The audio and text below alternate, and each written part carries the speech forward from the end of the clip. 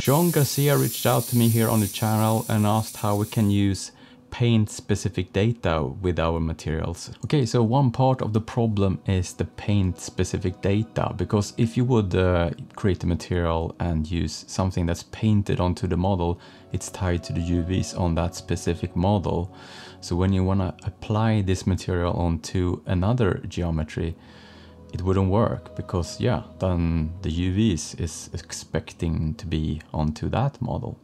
So there's a few ways we can go about this, and that would be either to use utility inputs onto the material or use something called a geochannel. So let's take a look at how we can do that. When we build our materials, we want to build it as non-specific as possible, but we also want to have the flexibility in a material to use something like decals or whatever we want to use for the specific model in mind.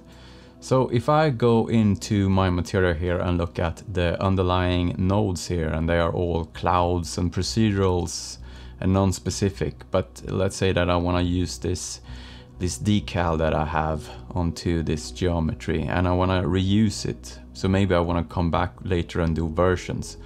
So what I do when I have in this situation, I use this, either my input here that I define here. So I can go to my tab and hit I, so I get the input.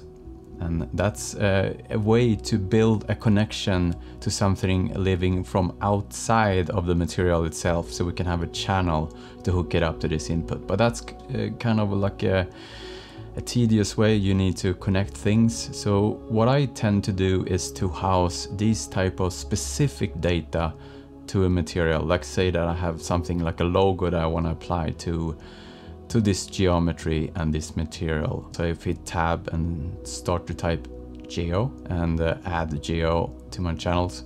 So a geo channel is essentially a channel that's living onto the geometry. So it's going to be broadcast throughout your whole project, because then you can load specific data like a channel or a logo onto a geo channel and reuse it in new material. So that's the way I go about when I want to use something specific. Let's say that you have this lens, for example, and you want to change only the color, but the logo you want to be the same. And later on, if you would decide to actually take this material, change it to something else, let's say that you apply it to another asset, the UV will be different, but you can still just repaint the geochannel. If you don't know how to use geochannel, I've already created one of those episodes earlier, so I'm gonna link in the description to that episode, and you can also see it in the corner now. And that will conclude this episode, and as usual, if you want to support my channel, consider subscribing and hit that bell notification so you don't miss anything.